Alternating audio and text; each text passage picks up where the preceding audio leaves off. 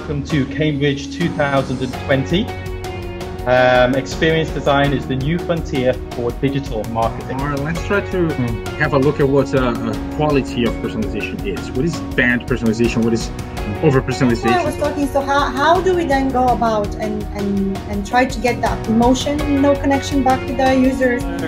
The thing that I've been asked to discuss here is about how to blend design and data.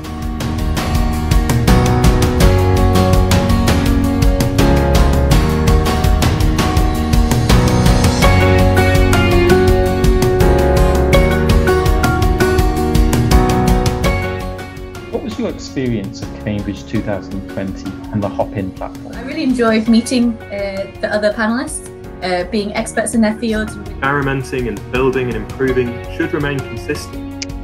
Could test and learn and make sure that you know exactly why.